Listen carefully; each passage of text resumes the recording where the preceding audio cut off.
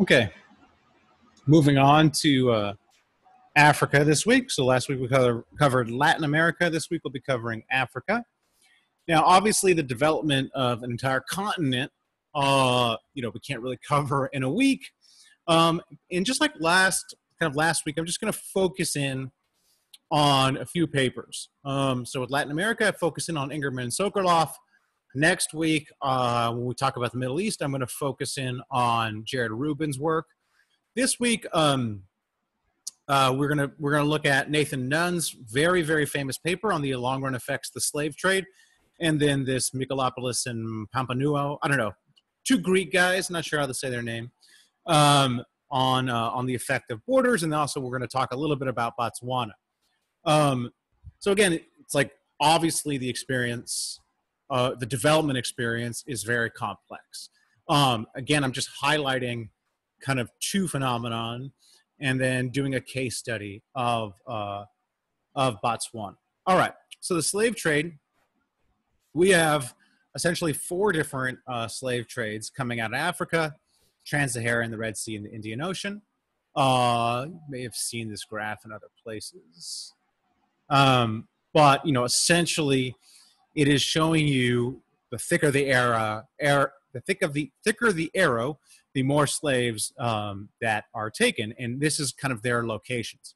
So we have, slaves being moved into the Middle East, slaves being moved here into northern Africa. And then we have the slave trade that I think we're most familiar with, which is the transatlantic, slaves being moved to the New World. Now, as citizens of the U.S., or most of us are in the U.S., we're obviously most familiar with slavery in the U.S., but if you look at it, it's quite interesting. Many more slaves went to the Caribbean and Brazil in terms of absolute numbers. So slavery is prevalent throughout the continent, these continents. Okay, so it's the largest, hence probably it's the largest and has the longest legacies, 12 million, about 6 million in the other trades. This number also doesn't include Africans who died in slave raids. And the estimate is by 1850, essentially the population of Africa is half of what had been predicted without these slave trades. Okay, now this is going to be important. This is, this one often is a bit complex. But it's going to be important when we consider the effects of the slave trade.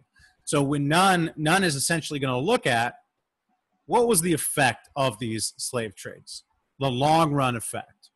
As you could surmise, it's going to have a negative effect on the long run growth of these areas, but why? And so it's important to kind of understand the character of the slave trade in order to figure out what is the long run effect. So essentially there are raids, raids of villages in here, raids of neighboring villages to take slaves and then sell them to European slave traders. And so what Nunn is positing is this will create fragmentation within ethnic groups.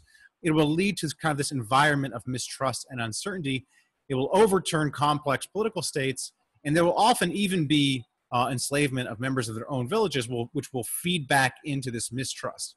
Now, this is, we're kind of reducing, we're talking about slavery as if it's a monolithic institution, as if it's the same everywhere and anywhere. Of course, it's nuanced. So slavery as practiced in Africa will be different than slavery as practiced in the Americas. And to that end, slavery even within the U.S., the practice of slavery from plantation to plantation will differ.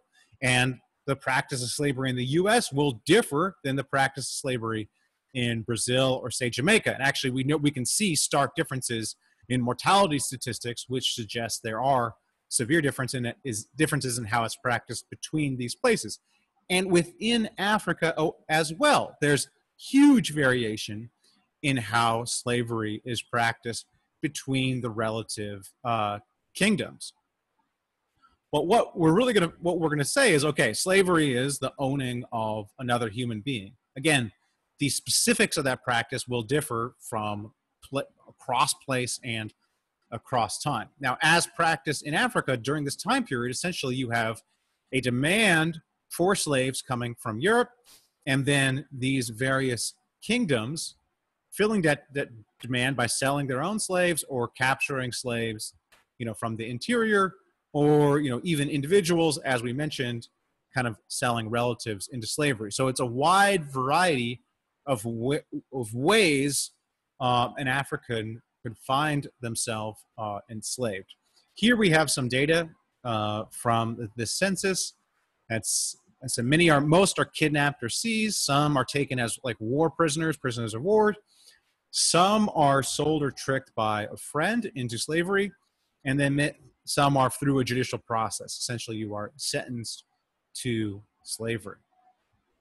So what Nunn does, this is really a Herculean effort. He constructs data on where all these slaves came from. So he essentially gathers a bunch of New World sources from the Americas, that has shipping records of, these slave ships would come in, have a list of slaves. Based on the names of the slaves, he's going to match them up to where they came from. And so this is what he finds. So this is actually going to be important in the next paper. So this is Africa as divided essentially by ethnic group.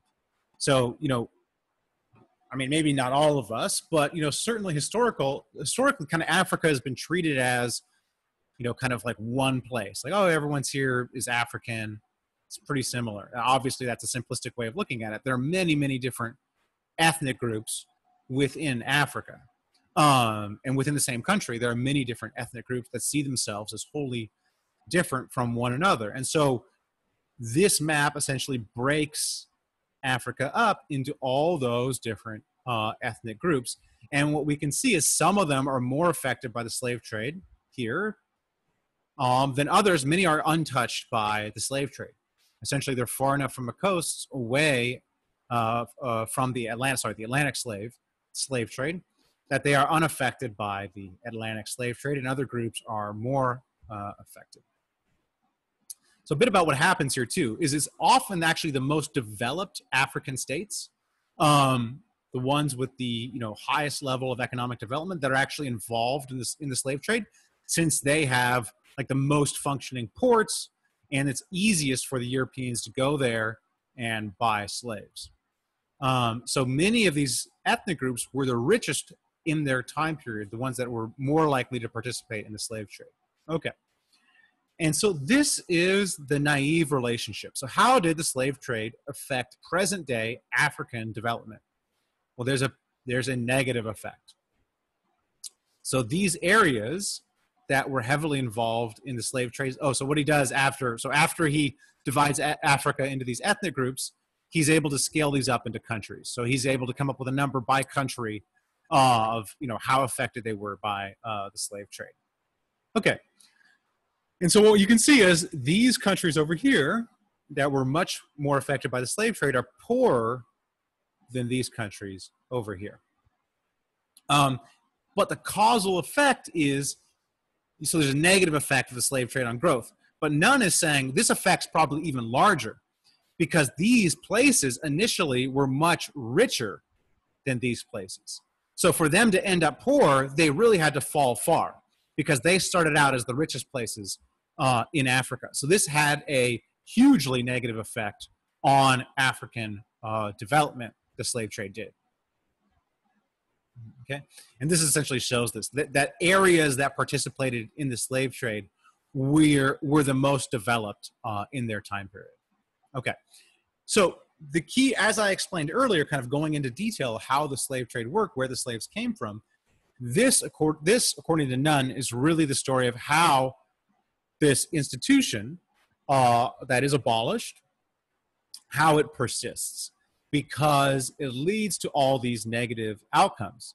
So there's ethnic fractionalization, which is an ethnic group splitting into subgroups, essentially because of the slave trade, because this village raised the other village for slaves. So now there is, animosity between those groups. And so if they were one ethnic group before, they may splinter into more ethnic groups. So your ethnic groups get fractionalized. It hinders state development. This is a bit like the resource curse. So your large civilizations all of a sudden are making money off the slave trade. So they kind of pivot their economy towards the slave trade, which is an extractive industry, which will hinder state development and kind of hinder economic development. Also, if you're just losing a large number of people, that will hinder development in general. Then you're going to create this environment of mistrust. If people are being tricked or there are raids taking people and then selling them into slavery, this is going to create an environment of mistrust. And for Nathan Nunn, this is how we get this long-run negative effect of the slave trade on development in Africa. All right. So here we have the ethnic fractionalization. We can see where there's more slaves taken. We have higher ethnic fractionalization in the present. Here we have where there are more slaves taken. We have less state development. And then here's the regression results for trust. Groups that are subject. So this is basically looking within ethnic groups in Africa in the present. So if you're a member of an ethnic group that was subject to a large number of slave exports, so many of your ethnic group were taken into slavery, you have much lower levels of trust of your relatives, neighbors, local council, and then in intra and intergroup trust. So this is all negative correlations here. The more your group was subject to the slave trade, the lower levels of trust. And trust is really important for development because you need trust to facilitate trade and markets. And then really here is the punchline of the paper. Here you have your low slave export countries. They've seen relatively strong development throughout the 20th century. Back half of the 20th century, there's virtually no development in your high slave export countries. Okay. And again, according to Nunn, these are the perspective channels, or he's suggesting these are the channels. Okay, so that is Nathan Nunn's super famous work on the long run effects of the slave trade in Africa.